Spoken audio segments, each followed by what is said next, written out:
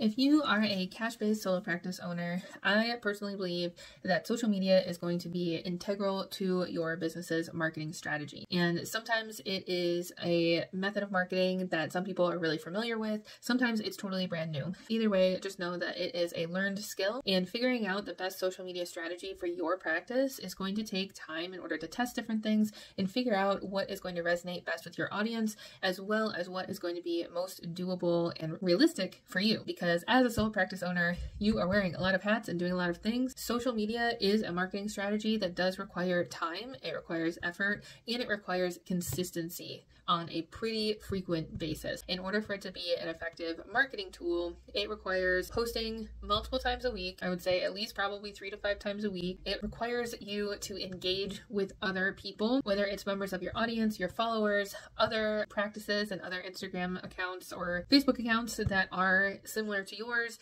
in order to build connections, similar to doing in-person marketing. And in order to find clients on social media, it does require you to put yourself out there and engage with those potential clients. Not everybody is going to come running to you, inbound leads, if you will, when you first start a social media account. It's going to take time to build up your content, to build up your audience, and to build up your credibility so that you do start receiving inbound inquiries for your services. So keep all of that in mind. Over time, you do want to make sure that you are figuring out what your goals are with your social media accounts and what kind of numbers you're looking for to figure out if you are reaching your goals or not, what your posting schedule looks like, if it is getting you the results related to the data. You're going to want to take some time to look at the analytics to figure out what's working. The other thing that I would really suggest doing when it comes to social media marketing for your practice is to create a content schedule. Have a plan going into it rather than just posting here and there and everywhere and not really having a specific frequency or cadence with which you're posting or how often you're engaging. It does need to be structured so that over time, with that consistency, you're going to be able to grow